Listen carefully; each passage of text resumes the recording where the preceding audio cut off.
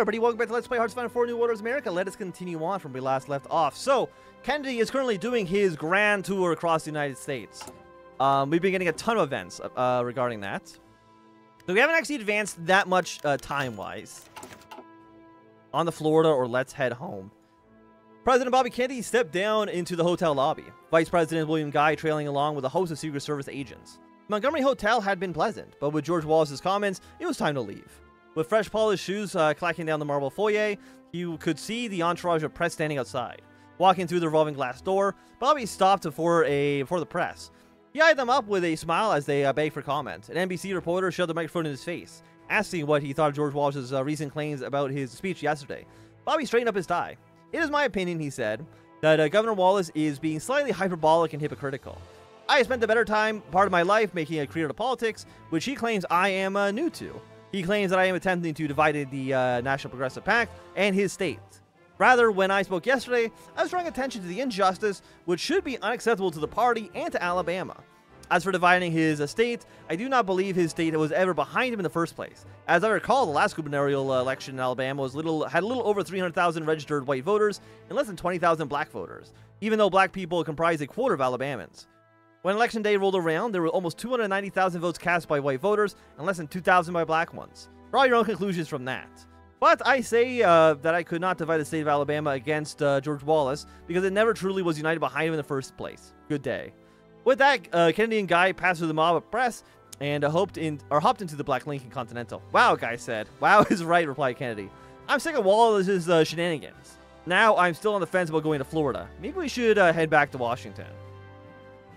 I would say let's just go home. I don't know if we want to do anything crazy here. I think we just we cut it. Sorry, Florida. Who's even in charge right now in Florida? Florida right now is led by two nationalists, so I don't know if he really cared that much about it. Excellent RDC campaign. Let's go to Wyoming, sure. Get that one going. Israel campaign on the West Coast. Operations big success. We're Iberia. We'd love to see it. Anything else we want to do? Pro-American sentiment. You know, let's spend $50 million on the Brazilian military once again. Might be worth it there. And how are you guys doing? Inflation is still kind of crazy. So you know what? Let's counter pennies once again. Is there any reason for us to make money? I guess their deficit's really bad, but it's not. So should we do like another thing of military austerity? Probably not. No place like home. Robert F. Kennedy stepped into the Oval Office, sliding out of his suit jacket and nonchalantly tossing it into one of the couches near the door. It had been far too long since he had seen his room of history and authority. A small mountain of papers had piled up on the Resolute's desk, while Bobby had been away giving his speeches. Bringing the country together was hard work, and who knows how successful he would be in the first place. He walked over to the massive swivel chair that sat between the windows and the desk. He sat down, kicking back and breathing in the atmosphere of relaxation. The Charity for All campaign had seemed to be a nominal success, but it was hard to tell so soon after all the work was said and done. Bobby didn't think a campaign like that had ever been attempted by a sitting president. So many hours going over the fine details, with dozens of different speeches, with dozens of writers, a crusade of words had flooded across America with his campaign.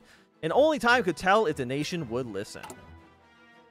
30 days for negotiations, but I think no matter what, I think we're pretty much winning on that one. Let's see, because you still have 13 days. There's been a new election in Finland. Finland has elected a paternalistic leader, the National Conservatives. Polls have updated. And we're looking still at, I think, basically the exact same. One more progressive. So what seat are we taking for the progressives? Progressive win. Progressive win. But presumably that means that we're losing some seats then, right? Progressive is defending a seat. Progressive, that's going to go to a Democrat. So it looks like some of the seats are kind of flip-flopping, but overall we're still pretty happy with where we're at. Unassigned division, sure, go to pink. It doesn't really matter. It doesn't really matter too much, I would say. Because you're still 150 is so expensive. Seen as more liberal. fight for workers. So, like, interesting enough, like, fighting for workers doesn't make you more liberal. But it does bolster your, it does bolster your radical supporters, which may or may not be a good thing. The Ethiopian Civil War is finally ended after a long fight. Operation success in Brazil. Should be happy to see that. Command power is looking quite nice as well. Issue negotiations, 18 days. How are you guys looking right now? Mandates expire. Everybody's still stable. Angola is still looking a little shitty, so we'll throw some more support into them. Again, we don't care about you. Sure, fuck it. Let's fund some more jungle infrastructure. Maybe we can still have the Revolutionary Army make something of themselves. Okay, war on poverty. More support for the progressive and the nationalist. Or, you know what, let's do that. Let's do the war on poverty. Poverty, again, is one of those things where it's kind of everybody wants to fight poverty. Like, there's not really going to be anybody who's like, you know what? I fucking love poverty. I want to make all of you as poor as possible. Like, they're not going to say it outright, right? They'll be a little bit more sly about it. A wedding in Sushimit. Moses Olsen has been waiting for this day for a very long time. Weddings were always a stressful affair. And despite all the difficulty, frustration, tiny mistakes, it all melted away when he saw the woman he was to marry being escorted down the aisle, while their family and friends watched on with smiles on their faces. His lifelong friend, Jonathan Motzfeldt, smiled at both of them, having just completed his religious education in Canada, and returned a fully ordained priest.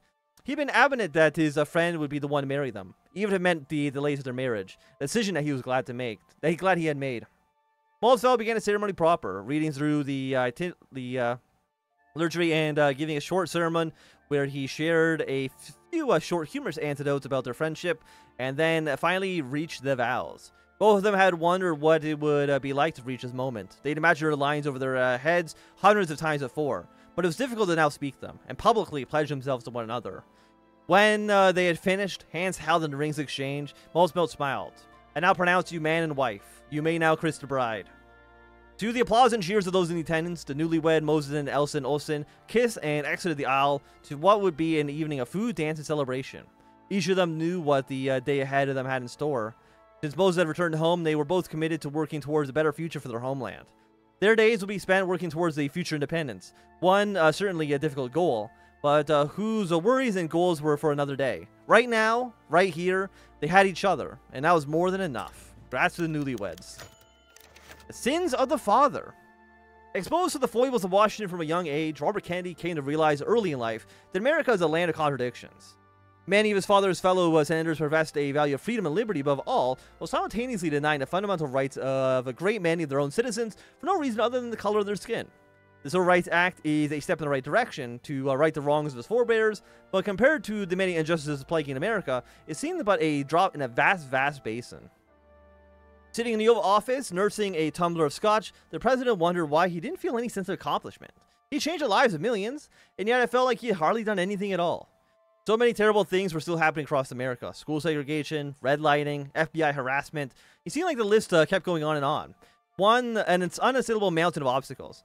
Kennedy felt resoluteness rising in him, buoying him up even as it felt like he was sinking. He was the president now, and he had the power to do what was right. I can't rest, he thought, as he downed the scotch until I get it all done, even if it kills me. The wicked shall have no rest. So we're almost like halfway through his term, right? Like we're already mid-66. The election is going to be in 68. Like we're already almost approaching election season because America has like a 2 trillion year long election cycles. So the chances are, like, how much of this tree are we going to be able to get finished? It really depends on if we win the election in 68 as well. Because again, yeah, like this is presumably like you finished everything. It's 1972. Like this will be the end of the line if we keep Kennedy in office. We still need to actually put the poll up on YouTube to see how people are feeling about that. Alcatraz, battleship diplomacy, we fight for America. I mean, I do want to start, aligning ourselves also with taking some more support away from Japan and America, right? We want to take we want to take all the little nooks and crannies, the ports away from them. Okay, so once you are finished, I maybe want to form the Job Corps next. National debt will go up. More support for the Progressive Caucus. State GDP will increase by 3.5%, which, I mean, seems insane for a little bit of debt. America's won the issue. We'd love to see it once again. Like, they're extremely pro-America right now. And that might be the last point there. I'm not too sure. I don't know if there's anything else. Middle Eastern oil, tourism, agriculture, export, espionage. I think that's all of those. Italy has joined the free world. Italian-American communities across the United States erupted in celebration today as Italy officially signed legislation to join the Organization of Free Nations as a member, despite immense Japanese pressure. With this move, the Italian people have struck a valiant blow to the UFN's efforts to contain the dual menaces of the Einschpack and the Japanese co-prosperity sphere. The UFN has gained an important foothold in Europe, access to the Suez Canal, and access to some of the world's largest oil reserves in the Middle East. While the Cold War is still far to be won, there's still widespread feeling among the people population that things will finally looking up for the forces of the free world. Immediately slightly shift support for the progressives, will become way more internationalist. So are you, like, immediately in my faction? You are! And not only that, not only do we get Italy, we get Croatia, we get Serbia, we get Montenegro, we get Greece. You know, we have Libya, we have Algeria, we have Egypt, we have Yemen, we have the UAE. Like, we have now exploded in support. Like, okay, let's take a look at Cold War interface. What is that for us? How many points is that? Negative 125. The answer is actually 0, but presumably because they're now a member state of ours. They're in our sphere. It might not have updated yet, actually. Because this doesn't show Italy. I imagine Italy's got to be, like, above, you know, Venezuela or Chile in terms of their economic prosperity. But I don't know when this would potentially update. Italy has joined UFN.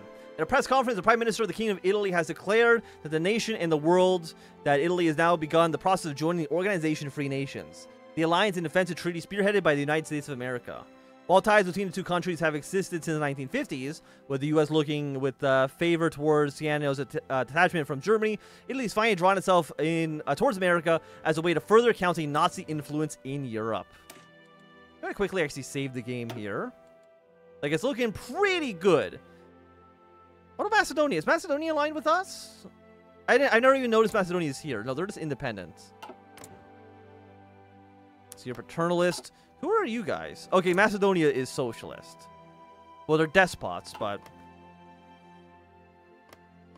Hey! I mean, you're all a little despotic. Like, you're not the most, you know, liberal countries in the world, but still happy to have you here. Production units. Let's go for another 10 for military factories. And I just want to see. I want to see this update for us. Still says 32. But, again, that should update eventually. I just don't know when that will actually be. Okay, free military factories. Let's just put that more on infantry equipment for now. Don't care about you. I mean, it's looking pretty good. Champion American victories. We're in the Cold War. 45 political power. You know what? Sure, we have a lot of political power. I'm willing to spend a little bit on that. Community outreach. Let's denounce Japanese imperialism once again. Invest in administration. Okay, we have a lot of stuff in here as well. Admin costs will increase, but we'll have better development. Campaign for civil rights. Become more divided. East Southern fears become more united, but we'll become a little bit less liberal. Campaign with Wallace. Chat with Goldwater. Who's Goldwater? Is Goldwater, I don't know who Goldwater is, honestly. I think he was one of the Dixiecrats.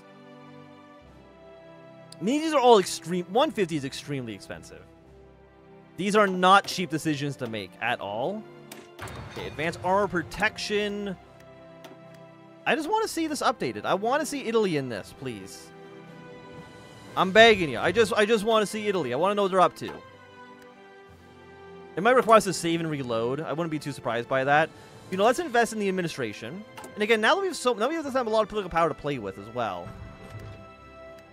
And really nothing to really spend it on yet. Okay, the war on poverty. And then after this, we want to go for form the Job Corps. How can America be called the greatest nation in the world when millions of our citizens drown in abject squalor? Across the nation, children starve, workers are paid a pittance, the whole community slip through the cracks. It is imperative that we break the cycle of poverty and lift our poor and disposed out of the great abyss. It is our duty as rulers and as fellow Americans to ensure that all of our people can rise out of poverty and be provided with the opportunities they need to pursue happiness. On his journeys across America, President Kennedy has seen poverty with no other politician has. Children starving in Mississippi, farm workers treated like slaves in California, blacks across the South living in utter destitution. He saw it all. And behind the proud faces of the men, he saw the shame, desperation, and resignation. He saw the emptiness in the children's eyes. Eyes from which the light had long ago guttered out. And thoughts of his own children.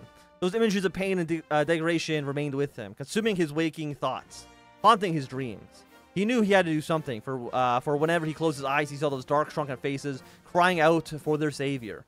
But Rome was not built in a day. The president knew that his internal consternation was that poverty was, like everything else, twisted into a political issue by the corrupt vultures of Washington. The aid of Wallace and his cronies could be vital to the success of the first salvo of anti-poverty legislation. But would their support be worth the price? Okay. National debt. We become a little bit less liberal. We'll lose support from the unions. This will greatly anger the more hawkish members of the NPP. 10% more support for the, a little bit more divided. We'll gain support from the unions. I think we won't bow right now. They see the president as a danger to the right. Now, I don't know how bad this is. Because what is a danger? Because I don't know what all of the levels here are. Danger is probably not good, I would have to imagine. I'm guessing danger is probably like really bad. It's like, hey, by the way, like you shouldn't go any further. There might be, I would have to imagine there's probably like one more level that's like they see him as a fundamental threat, or something of that persuasion. I will try to ease Southern fears. Polls have been updated. Let's see. Let's take a look at this. Prediction is the Nationalists will lose support. Republicans will gain support. But aside from that, no actual faction gains more seats. Which, I mean, is fairly reasonable, I guess. So let's save over 150 political power. Let's try to ease Southern fears at least a little bit. Can you give us an event? No. Well, yes, actually, we get the opening doors of opportunity. Okay, so we got more wars going on over in Russia. They're slowly trying to unify themselves up, which is okay. France has aligned themselves with Germany. I don't think that's a big surprise. They already were fascists, so... And they also don't like Burgundy. Bormann also does not like Burgundy. So it makes sense that this would be the alliance that they would go for. Iberia, I would really love if you were to take my side here, but I understand why you maybe won't. At least right now. Free military factories. Let's go for more trucks. Sounds good. And then after that, I guess we'll go for more civilian factories when we can. So construction next. Let's increase just infrastructure just throughout the country, just at various points. That seems good for me. Already see campaign's gone well. And Colombia has now exploded into civil war. Okay, we have a campaign available. Let's campaign in the East Coast. How are we looking? 16, 32, 15. You have 3, so you're not going to last too long. But the Republicans are going to have to basically fight on 2 different fronts. If that's the case, foreign policy, anything we can do with you? Sabotage supply lines. Start light bombing campaign. Let's do a bombing campaign here. Let's send a volunteer division. Let's provide a loan. And send military advisors. And then let's also disrupt Colombian supply lines. We're putting a lot of effort on this immediately. So we can send 2 divisions. People are saying send troops with helicopters. So that it will be what I will do. You have attack helicopters. So you are basic infantry. I should have more basic infantry than just that, right?